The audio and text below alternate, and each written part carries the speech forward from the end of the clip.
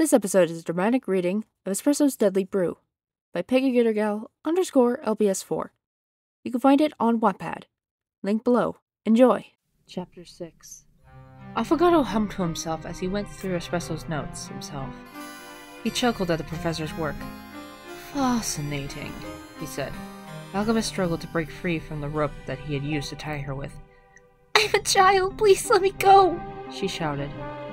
Oh, why would I? He said. You aren't an ordinary child, are you? You're of use to me. Alchemist struggles more. Just then, a purple snake slithered up next to her. She yelped in fright. It hissed and bared its fangs at her. Affogato tapped his staff on the ground, and the snake slithered towards him and hid in his robes. He chuckled at the girl's frightened expression. He was enjoying her fear.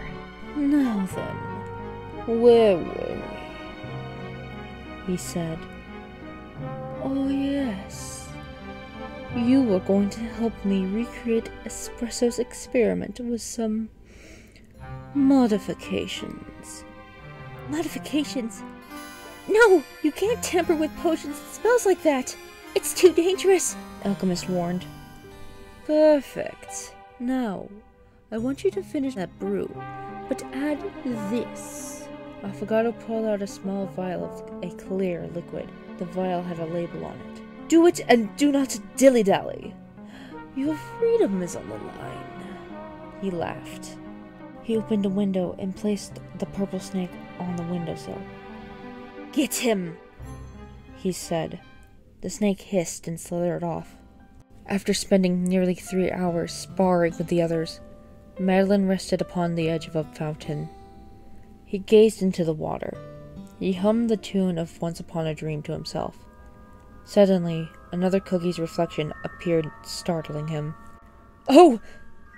Sir Financier, my apologies, I didn't see you there, he said. Sir Madeline, she said. Are you still worried about Espresso? Very much so, he said. It doesn't help that he's disrespecting the magic that the Divine gave us, paladins. Perhaps a walk through the gardens would help clear your mind, Financier suggested. Madeline nodded. Of course, he said. He stood up and began to walk with her. As the two walked, they began to chat. Financier smiled as she walked with him. She enjoyed listening to him go on and on about his many adventures. She looked up to him as an inspiration. As the two walked through the gardens, they felt safe and secure. They were so focused on the beauty of the gardens that they didn't notice the purple snake in their path. Madeline suddenly screamed in pain as the snake struck his knee.